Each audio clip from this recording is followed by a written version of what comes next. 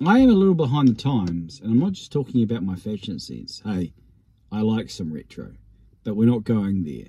I used to actually have a retro clothing store, but you didn't know that.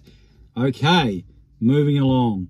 The reason we're going a little bit back to the future, or future to the back, may not work as well, is because I didn't give a second take. I didn't give maybe some more feedback on the All Blacks v Namibia. So this is my makeup. This is my, well, I forgot your birthday, but I got you something from the dairy on the way home. Maybe? Okay, hopefully it's a little bit more enticing than a bag of lollies. But hey. But your birthday, at least you can open something. And that's nice to open something. Speaking of birthdays, someone in this video, birthday is coming up. Don't want to say who. I don't want to give any indication. But let's just leave it there. Maybe I'll mention more in another video. Anyway, moving on. The All Blacks Namibia. What I want to focus on for a couple of moments, okay, maybe more than a couple of moments, I want to focus on two players. Two players who I had in my original 23.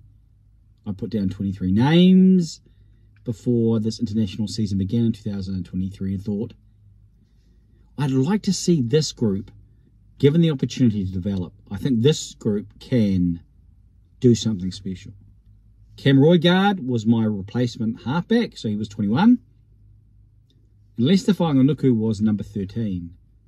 Yes, I decided I wanted a big, creative man, big, creative beast, a big, creative rugby player in my midfield. One who not only got involved, but makes things happen. Provides so much for those around him, not only on attack, but also defence. And so, I'll talk a little bit about these two individuals, and I'm hoping that when the team for Italy is named, that Cam Roigard is on the bench, and that Leicester Fainga'anuku probably is not going to be named in 13. I don't think that's an option. And even, it's probably tough for him even to be in the starting. It seems like on the bench is going to be where Leicester Fainga'anuku may be. However, it's going to be still, in saying that, as I weigh up my own remarks, it's hard to leave him out of the starting 15 when you see what he did. And so we'll start with him. I watched him closely. I think it might have been the second time. Maybe even I don't know if I did a third time, but post the initial offering. And he was so involved. And if you don't take account, you don't really grasp how much, and on both sides of the ball. Let me just give a little bit of an indication. So from the kickoff, he was one of the first down after the All Blacks kicked off, and then Namibia cleared about the 14-second mark, give or take a second or two, and he was one of the first back. And so you can see that's an indication of attitude, indication of intent. And then when the ball made his way out to him, I think it was a wide skip-out pass, I think from McKenzie. And he was able to fend off his defender, who was on him quite quickly, and then make about 8 more metres, I think, either going through or evading 2 other defenders. So 8 more metres. And then, not much further on, there was a kick pass to him out wide. He was able to take, he was able to ride a defender, able to stay on his feet, and offload to David Havili, who came around sort of his outside, or his touchline side. David Havili got tackled. Leicester Fainga'anuku was first there. He played halfback, but it was a pick and go. He went through their blindside flanker, stayed on his feet in the number 10's tackle, and offloaded to Cam Roigard. Roigard scored. You're like, man, he's involved. He was so involved early. Then from the kickoff, he received the ball, beat one defender, offloaded it out the side. Unfortunately, David Havili kicked it out in the full. But then Namibia had the ball, and he had 2 turnovers. Well, what would have been 2 turnovers? One, he had the ball, but they were able to get the ball back, and he appealed to the referee. And another one, an All Black player didn't roll away. So even though he was fine, the referee said he was fine, he didn't get the benefit. We saw further on a try he scored, a solo try, the hard line, basically, the route one. And We get an indication there of how involved he is, both sides, on attack and defence. And that, I think he had like 16 carries. I think that's the number, thereabouts. So, well involved. And you think, we've got to see more of Leicester Fainga'anuku. How are we going to do that? How are we going to do that? Personally, if he's not at 13, I've got Will Jordan at fullback and Talia and Fainga'anuku on the wings. See, originally I had Will Jordan at fullback, Talia on one wing, and Narawa on the other wing, and Leicester Fainga'anuku in the midfield. Excuse me. And I had Roigard on the bench.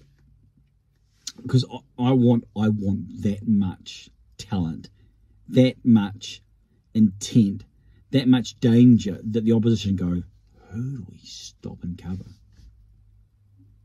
So that's going to be difficult, though, to get Leicester Fainga'anuku, because I think Will Jordan and Mark Talia are pretty assured. And the All Black fraternity, coaching trust, Fozzie seems intent on Bowden at 15. What he provides, yes, his kicking game is probably more developed, but Will Jordan has a pretty solid kick. He can kick a pretty good distance, and in the air as well. Maybe the dinky die kicks not as much, but you're going to get a different emphasis. You're going to get someone who is going to look for the gap, who's going to say, right, maybe one or two times, we're not just going to play kick tennis, which is happening in a lot of matches. So you've got a double whammy there with Will Jordan at fullback if Leicester Fainga'anuku goes on the wing. The likelihood of that happening? Well, hopefully they're open to it, and then maybe we'll see it against Italy, and then it will be compelling enough that we'll see it further on. But that's all a hypothetical at this stage. So that's Leicester Fainga'anuku. Stood out. Didn't get man of the match. Cam Roigard, the next man, got man of the match, but he was right up there as you analyse and look at it. Cam Roigard, potentially we saw more of him. The one word I think of with Roigard, poise. I know you maybe hear tapping in the background. I think it's whether or not what's happening around here, something's going on. Anyway, I'll keep nattering and then we'll let you go. Cam Roigard, poise. The small moments I've seen him in 2023, the small opportunities have all been occasions that he has grasped with both hands. He doesn't seem like a guy who gets flustered. He doesn't seem like someone who gets overawed. He doesn't have either a fight or flight type mentality. I mean, he's not darting. Maybe you want to say it's fight, not flight. He's engaged. He's intentional. And you feel... yeah, how to describe this. Not at peace and not at rest. That sounds a bit interesting for a rugby context. But it's sort of like that type of... There's a comfort level when he has the ball in his hands. You sense that about him, and so you're not anxious because he's not anxious.